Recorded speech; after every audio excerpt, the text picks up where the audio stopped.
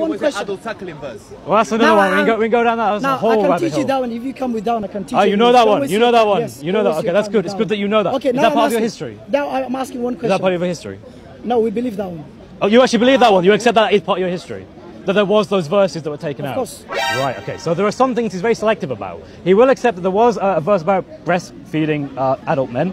And yeah, there was that verse, yes. But that verse is no longer there. Right, so the Quran has changed. Thank you very much. You're Thomas. You said to Jesus, my Lord and my God. So Thomas put Jesus God. Thomas, God is who? According to him? Jesus. Hey! Okay, wait, thank you. This is brilliant. Okay, contradiction. Lamin, you're going to jump in. Lamin, jump in. Wait. He's saying Jesus is called God.